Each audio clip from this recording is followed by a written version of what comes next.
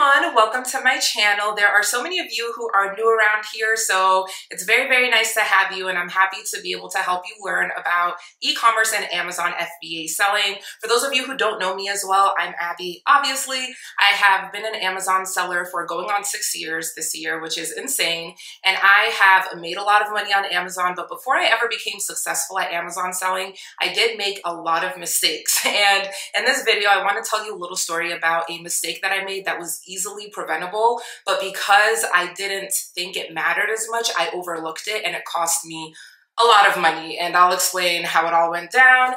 But in the meantime, if you do enjoy this video, please go ahead and give it a thumbs up and subscribe to the channel. I'd love to continue teaching you and helping you learn how you can make this money online. It's like the wild, wild west on Amazon, and I just think there's so much opportunity. So that is what all my platforms are dedicated to, which is helping you guys learn how to do this as well and as easily without making the same mistakes that I did. And we're gonna talk about it, honey. So with that, let's jump right in to this horrible mistake I made that cost me thousands of dollars. Okay, so let's take a little bit of a journey back. Me in 2019, I would have been 25 years old. I had already launched 2 products on Amazon. I launched a nail file and a nail buffer. I do have a video on here showing you what I think went wrong and everything with that first product, as well as my second failed product on Amazon, which was a cuticle pusher as well as a cuticle oil. So those are my first 2 products, lost money with both. Now, the third product that I sold on Amazon was my first winning product. When I say winning product, I mean one that was profitable for me. And the thing with this product is that at the time that I was selling the product, I did my research and I really tried to improve upon what I think I did wrong with the first 2 products. And what I identified to be the reason those products failed was the fact that there was too much competition, meaning that there were too many other sellers that had high reviews. So when I launched my products, yes, people wanted my products because they were in demand, but the competition was stiff. There were so many other sellers who had reviews in the thousands, and I could not compete with them without spending tons of money on ads. And the problem with spending tons of money on ads is that that eats into your profit. So even if you're making sales, it's possible that you're not actually making money, if that makes sense. So that was the problem that I encountered. So with this third product, I really started to think, how can I find a lane where there are just not that many, sellers with high reviews, so that when I launch my product, it's not gonna look like, so drastic of a difference. That's like, someone who plays Pee-wee basketball going up against Shaq. If you have to put your money on who's going to win, you're going to bet on Shaq because he's huge and he's got experience and he's been in the NBA, right? You're going to instantly gravitate towards that one. So that was a weird analogy, but you get what I'm saying.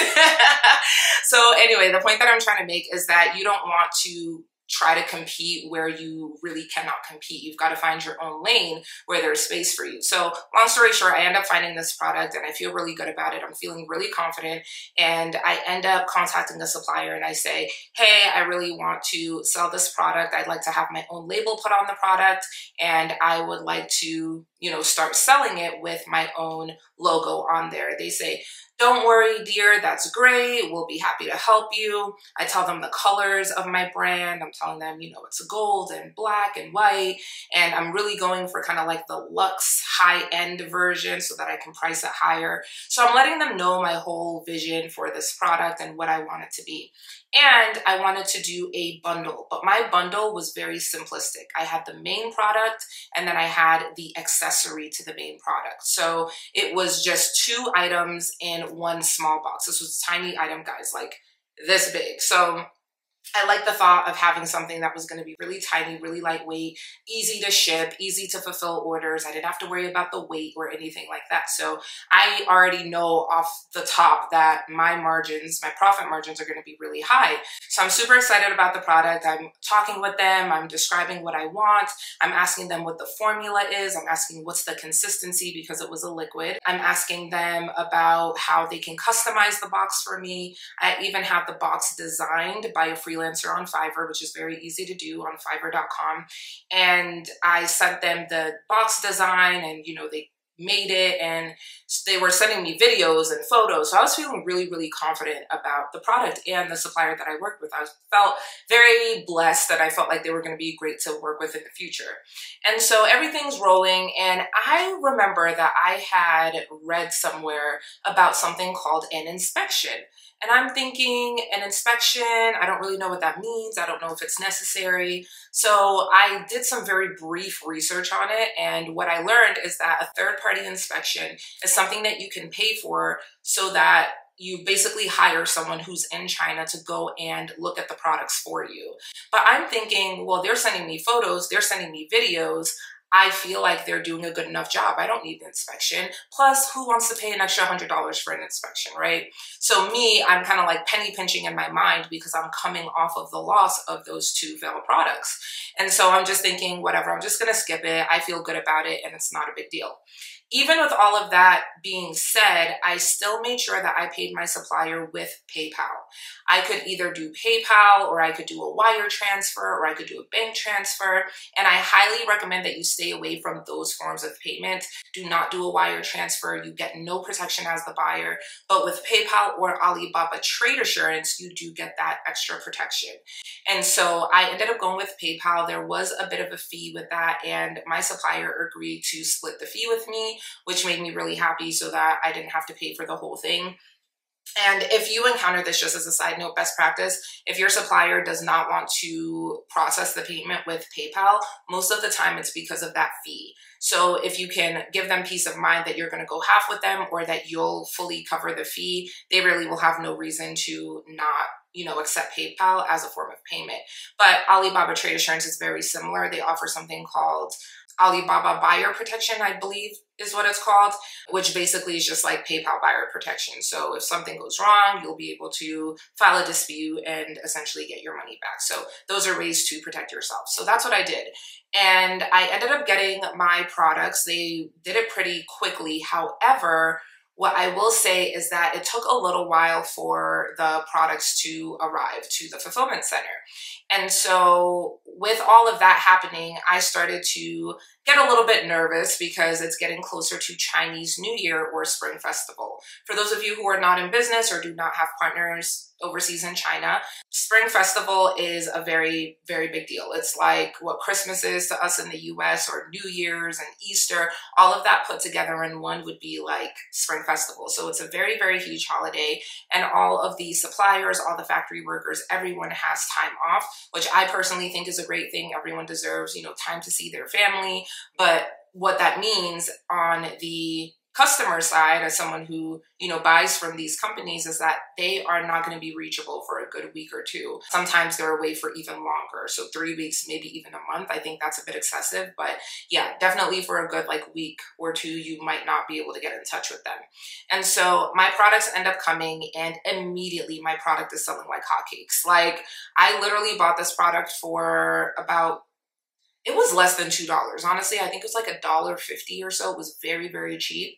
And my original selling price on Amazon, I want to say, was $8.99. I started to sell it for way more than that though. I think I started low so that I could increase the price as time went on. So it was just under $10, I believe, at first. And once the product was selling fast, within the first few days, I increased the price to $11.99, I remember for sure, $14.99. And I think the maximum I sold it for was $17.99. I couldn't really go too much higher than that, simply because of where my competitors were. Of course, you can sell higher, but you can't be at 20 and everyone else is at 10. That's too big of a difference. So I am so happy. I literally remember being at happy hour with one of my coworkers when I was at my corporate job. And I'm looking and I'm just like, wow, this product is doing amazing. And I remember even telling him, and he was like, wait, what do? You're selling on Amazon? Okay, that's cool. He was happy for me, but he had no clue what I was talking about. But I'm seeing the orders come in and I'm like, wow, it's finally working for me. After losing the 5K with the first product, 2K with the second product, I'm finally going to be in the green. It all worked out. spoke too soon. So what ended up happening is within a couple of days, I start to get negative reviews. And I think I could even ask my mom, because I remember calling her and I was like, Mom, I am getting all of these bad reviews on my Amazon product. And she's like, why do you think that's happening? And I'm like, I have no clue, but I was so delusional that I refused to believe that there was actually something wrong with the product. I'm thinking my competitors are trying to sabotage me. These are, you know, the other sellers buying my product and leaving me bad reviews so that they can hurt my listing because they see that I'm doing really well. And then I was like, let me do a little bit more research. Let me see for myself what is going on with these products. I remember distinctly sending my mom 2 of them. I sent my sister 2 of them, my best friend 2 of them, and I ordered 2 of them to myself. And we were all over the country. I was in Atlanta. My mom was in Maryland, I believe at the time. My sister, I think, was in New York. So everyone, and even my boyfriend at the time, he was living in California and he ordered some of my products to help me try to figure out what's going on.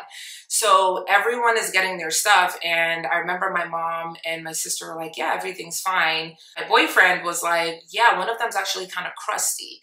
And I was like, wait a minute, crusty? And then I started to think, well, maybe there really is an issue with the quality of this product. So then I started to think, well, maybe people that are in colder places, something is happening to the formula. So it's like crusting over or solidifying somehow. I'm trying to come up with every reason in the book to make it make sense until finally I just have to accept that the product is not good. And what made me come to that realization is that someone left me a review with a video. And in that video, you can clearly see them trying to open up the bottle and it is crusty. Like they're struggling to open it. And it's supposed to be a liquid. Once again, it is rough. Like it's not even a liquid, it's a solid at this point. I'm like, okay, there's no way that this many people are lying about it. There's no way my competitors are going this hard to try to sabotage me. And that is how I just had to accept it. Like, okay, something's wrong with this quality of the product. So now I reach out to my supplier and I'm like, hey, I'm getting all these bad reviews. I'm sending them screenshots because I'm actually really upset about this.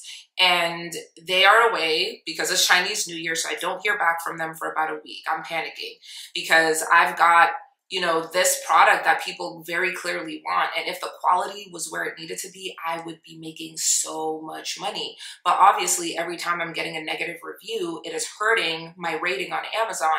And so now, instead of people seeing the product, being willing to overpay for the product realistically, and they're looking at the reviews and now they don't want to buy it because the quality is not good according to the other reviews.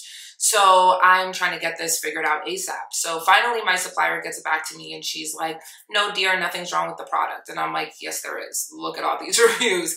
And she's like, no, dear, she's denying it, like a little kid that you caught eating candy. She's like, no. So I keep on pressing her. Normally me, I would just be like, okay, well, maybe whatever, but no, this is my money on the line and this is my product that has a lot of potential and now I'm not able to reach the level I want to reach because of the quality of the product. So I was upset and I kept on pressing the issue, and finally, after a couple of days of me insisting that something is wrong, she finally admits to me what actually happened. And what ended up happening, you guys will never believe this. She told me that she ended up using half of the batch of old products and half of the batch was new product. So essentially they were trying to get rid of their old inventory. So they decided to mix in the bad with the good, hopefully so that it wasn't noticeable and that they could clear out that like expiring and old crusty inventory.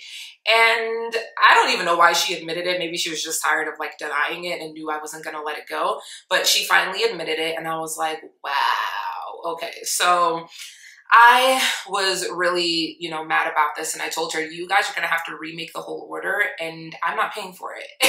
I don't know where I got the cojones to really, you know, come at her with that energy because I'm not a seasoned business person at this point.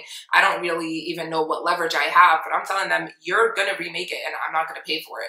And they're like, no, dear, we can't remake it because if we do, then we're literally losing money because we're making double the order and we only got paid for one order. And I said, well, the reason you have to remake it is because the first one that you did, you put bad quality product in there and now my business is suffering from it. So we're going back and forth. She doesn't want to do it. And I finally just tell her, you know know what? I will just file a dispute with PayPal. And as soon as I said that, honey, she done changed her tone. She said, okay, well, you know, we can remake it for you. We won't charge you, but you'll just have to pay for shipping. I said, I'm not paying for shipping. Like, I'm not paying for anything further. You're already hurting my business. And now I have to figure out a way to climb back up from these negative reviews. Sorry guys, I'm making sure that the camera doesn't cut off, so I have a timer going. But anyway, this is basically your fault. So I'm not paying for the shipping, and finally she agrees that they will remake it and ship it out free of charge to me. So I'm not happy, but I'm satisfied with that because at least I'm gonna get new inventory. Now what I have to figure out is what am I gonna do with all of the bad inventory that is already at Amazon? And what ended up happening is that I had to literally pay to remove all of the product out of the Amazon fulfillment center. Mind you, I ordered 3,000 units of this product. And these products are all over the country, guys. It's not like all of them are in Dallas, Texas, and all they have to do is just grab them all, put them in a box and send it to me. No, these products are in Connecticut. These products are in Florida. These products are in Washington State. These products are in Colorado. They're everywhere. And so literally for about a month, I am receiving boxes and boxes. Every time I go home from work, my 9 to 5, I'm stressed out, and I pull up to my house and I see, not my house, my apartment, but I see all of these boxes in front of my door, and I'm just like, oh my gosh, it's never ending. Not only did I have to pay for them to send the products back to me, but then I had to go through every box with my own hands, box by box, to check to see if it's a crusty one or if it's an okay one. And remember, it's 50-50. Half of them are bad, half of them are good. I don't know which one's which. So I'm having to go through, unbox it, unscrew it, see what it's looking like, screw it back on, put it back in the box, and then separate them into piles. Thousands of units, you guys. So not only am I having to do all of this extra manual labor that I did not sign up for, not only did I have to pay for the product to come to me, but now I'm also going to have to pay to send the good products back. And it was the most, like, as hyped up as I'm getting right now saying this, and as stressful as it probably sounds to you guys, just imagine what it was like at that time, just thinking, wow, if I would have just gotten an inspection, my inspector would have been able to see what was going on with this order, and I could have avoided all of this for $100.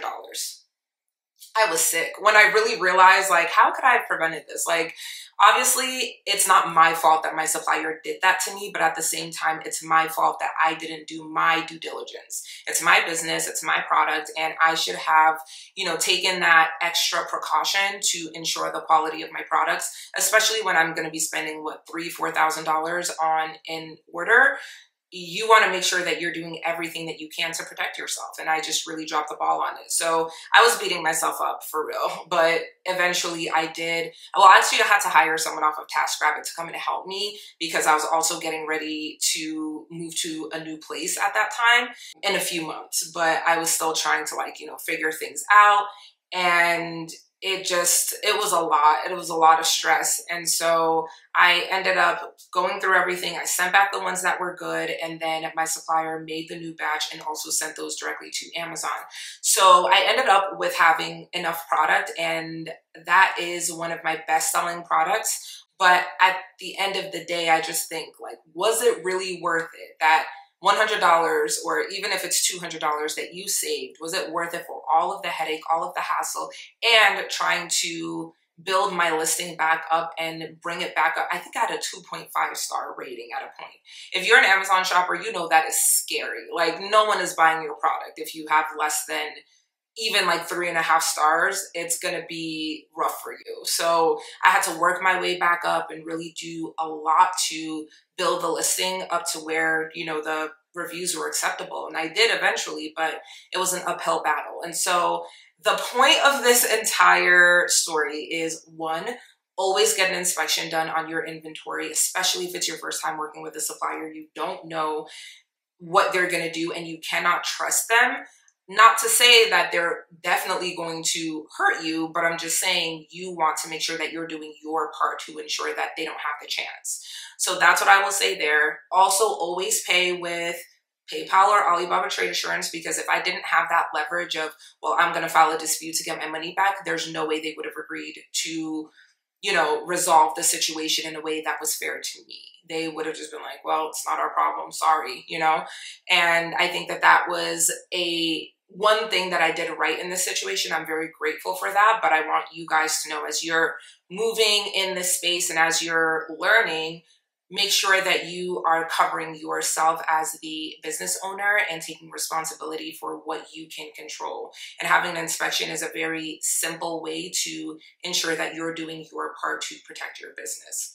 So there's more I could say and more details I could go into, but I just kind of wanted to give you guys this word of caution and a little bit of wisdom of, you know, something that I did wrong in the very early stages of selling on Amazon. And I know that now that you've watched this video, you're not going to make the same mistake that I did. So maybe it was all meant to be, and that whole situation happened so that I could be here to tell you guys not to do what I did. So if that was the bigger picture and that was the purpose of it all, then I suppose I can live with it. But now you guys know, now you can do better than me. And, you know, I'm just wishing you the best as you continue on this journey. So I hope that you enjoyed this video. I hope you learned something from it. Again, don't forget to subscribe, and I will see you guys in the next one.